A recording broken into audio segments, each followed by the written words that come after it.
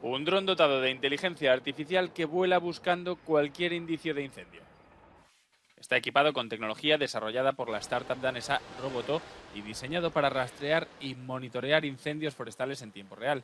Sus creadores aseguran que con él puede ganarse mucho tiempo.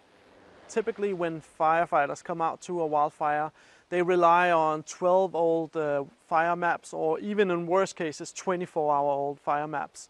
And that means that whenever they come out to an operation, they need to get an overview of the situation, which is then putting behind the actual combating of the fire. And so in the very early stages of a wildfire, those first moments are critical in making sure the wildfire is not running out of control. With our technology, they can get an instant overview of where the fire is, how large it is, where it's most intense, and then allocate their resources.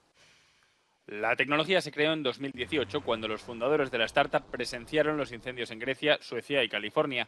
El dron está equipado con una cámara térmica que envía datos a una unidad de procesamiento con inteligencia artificial. También puede utilizarse para vigilar la fauna y para operaciones de rescate. La tecnología ya está en manos de la unidad de élite de extinción de incendios forestales GRAF de Cataluña, que ayudó a probarla.